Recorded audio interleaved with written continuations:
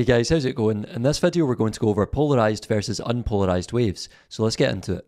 To kick off the final subtopic called polarization, we're going to be looking at the difference between polarized versus unpolarized waves. So it starts here by saying that polarization is an effect most commonly observed when using polarizing lenses in sunglasses, which reduces the glare from reflective surfaces such as water or glass.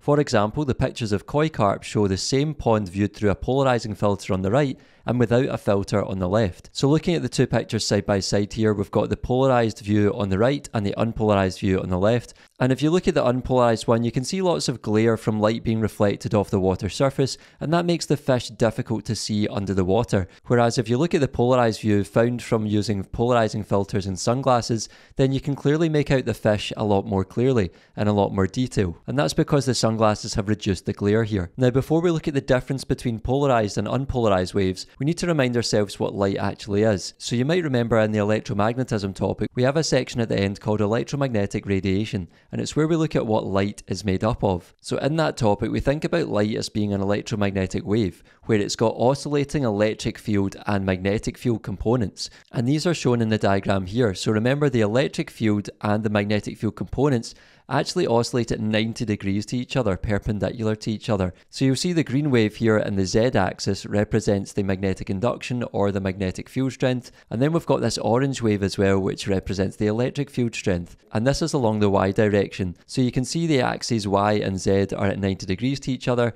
and that means that our electric field and magnetic field components are also at 90 degrees to each other. And if I click play here, you'll see the direction of wave propagation is to the right. And it's also worth pointing out that when the electric field reaches a maximum, that the magnetic field or magnetic induction also reaches a maximum as well. So when the labels flash up here, that's showing you that they are at a maximum point. So we can see that occurs at the same time. And for the purposes of polarization, we're interested in the orange wave, which represents the electric field strength. So we can think about light in terms of electric field strength, and we're going to do so in terms of vectors. So looking back at the notes, it says here that light which is not polarized has electric field oscillations in every plane perpendicular to its travel, i.e. the vectors vibrate in all directions. So down on the left hand side here we have what unpolarized light would look like, and some examples of unpolarized light would be sunlight and light from a bulb or lamp. And remember, we said we're going to describe the light here in terms of the electric field vectors, and we can see we've got these electric field oscillations or vectors in every plane for the unpolarized light. However, it then says all the individual electric field strength vectors could be resolved into two mutually perpendicular directions